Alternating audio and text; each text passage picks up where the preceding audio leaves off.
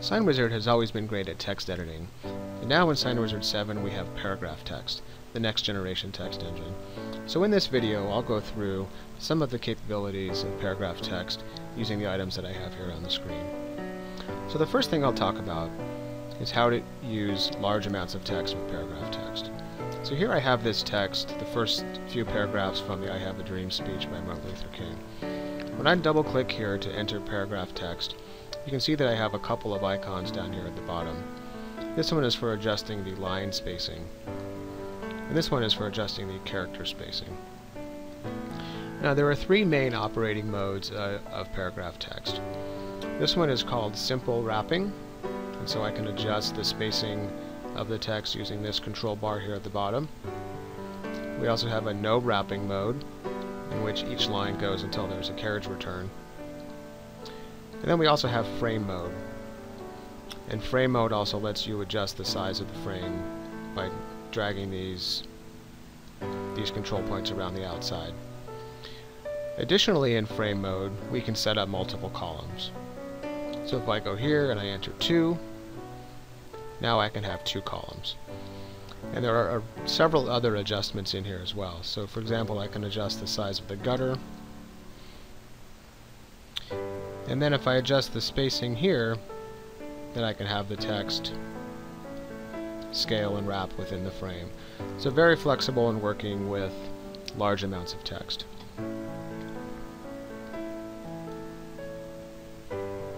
Now the next item that we'll look at has to do with mapping text either to a circle, to a path, or to a shape.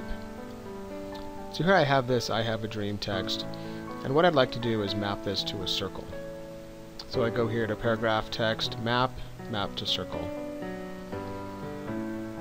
So once I have the text on the circle, I can adjust the spacing.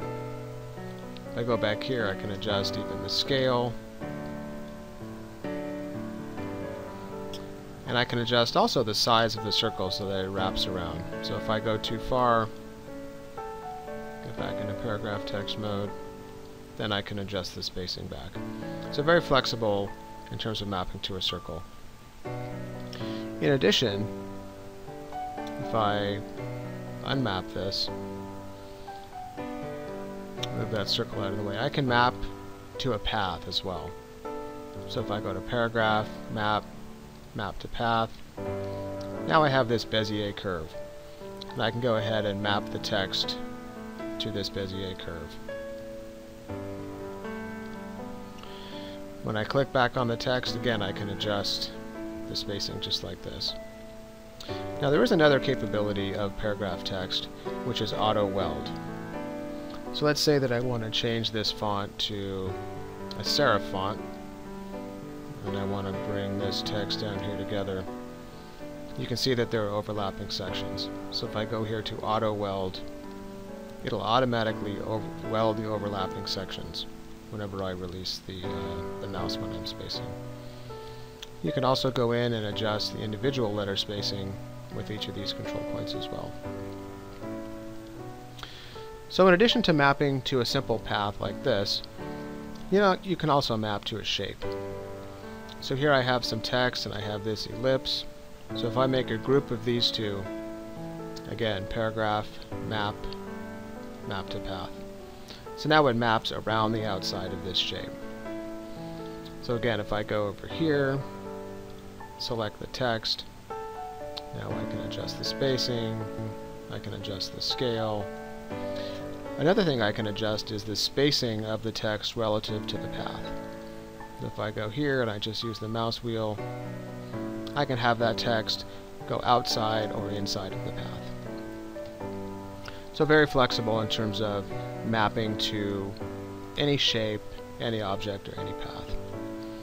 If I want to remove this, again I can unmap. Here I have some text. This is actually the peace sign from Wingdings, the Wingdings font. Delete that. So if I make a group of these two, now I can map to this path. And so this technically is a font, even though it's a series of shapes. So several options for mapping to a path. So next I'd like to go take a look at this text up here. And again, I now have Auto Weld turned on, so I can simply overlap there. Whoops, Auto Weld. And then with this text, we have a very easy way to create a bulleted list with this icon, or a numbered list with this icon. So simple way to format text. We also have a menu board item that I won't be covering in this video, but we have a menu board item as well. Now I'd like to show how paragraph text enables dynamic effects. And dynamic effects are effects that can be edited later on, and I'll show you how this works. So I'm going to start with this I have a dream text. I'm going to go ahead and make this blue, and then I'll go to Effects, Dynamic Outline. And if I zoom in, I can just simply drag an outline just like that. And I'll go ahead and say Done. And I'll go back up to Effects, and I'll say I want to do a soft shadow. So I'll just put a simple soft shadow. I'll knock down this a little bit, bring that back up, and I can just adjust the position. Okay, and there's our soft shadow. And now let's say that I'd like to change the font. So I can just go up here and click on the font I want. I can also adjust the spacing. Again, if we have Auto Weld turned on, it'll automatically weld, even after I've created the outline and the shadow. Now I can continue, and I can add an image fill. And over here we have our image fill library. I can scroll down here and find some clouds. So I can adjust the scale, the color, the contrast, all kinds of things. And then I can click Done. So now I've got a cloud image fill. And one final effect, I'll add an easy bevel. Gives it more of a 3D look. And we have a lot of settings for easy bevel, but I'll just go ahead and keep it the way it is, say Done. So now, of course, still I can adjust the spacing, I can weld, I can change the font. So very flexible in terms of adding multiple effects, but then still being able to change them. So one final thing is I'll go ahead and unmap this from the path. Now I just have this text. Now I have this picture. And what I can do, let me move this up to the top. What I can do now is I can actually do a photo mask of this picture. So what I'll do again, one more time, is change the font, and I want to find a nice thick font. We'll do this font right here. And again, I'll bring this in, maybe just shrink it in a little bit. I will go ahead and take off the image fill, and so I'll say remove.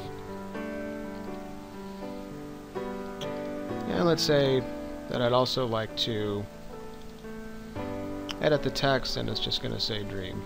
So at any point I can go back, edit the copy. So I'll just bring this right here.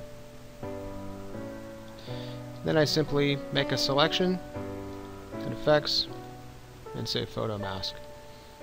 Now I can adjust the position of the image. Let me zoom in a little bit. Adjust the position of the image and say Done. So now I still have my bevel, the outline and the shadow, and I have this image filling inside. I can change this to any other image. I can adjust the position of the image and the scale, all using paragraph text and dynamic effects. So that's the end of the demonstration for paragraph text. Again, great working with large amounts of text, great working with dynamic effects. You also have a lot of flexibility in terms of other capabilities with text. Thank you very much.